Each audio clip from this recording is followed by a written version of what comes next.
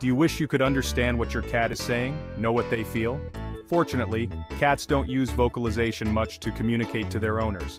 Let's dive into the top 4 cat-tail language. Number 1, swishing. When a cat swishes its tail, it can mean more than one thing. For example, if a cat swishes its tail from side to side, it might mean they are getting energetic and are about to pounce.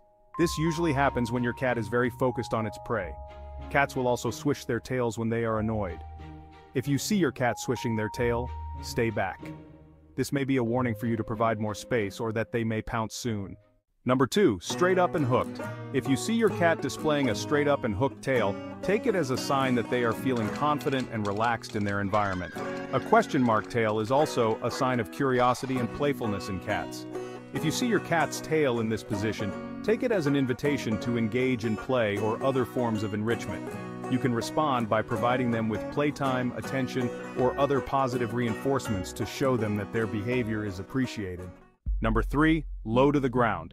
When a cat's tail is low to the ground or tucked underneath their stomachs, this is usually a sign of fear, pain, and anxiety.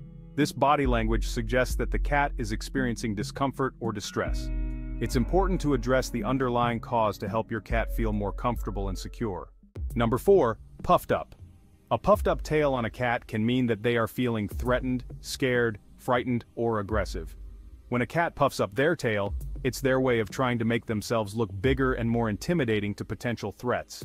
If you see a cat with a puffed up tail, it's best to give them space and avoid making direct or sudden movements towards them, as this could further increase their stress and make the situation worse.